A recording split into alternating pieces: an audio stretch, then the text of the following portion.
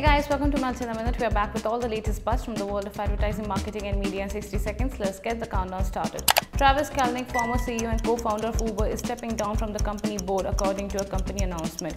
He will officially resign on December 31st and he has sold off his shares worth $3 billion as he turns his focus into the on-demand food industry with cloud kitchens. Next, Performics India has won the integrated digital media mandate for GoAir. The mandate includes performance media, SEO and analytics. iProspect India was the incumbent agency.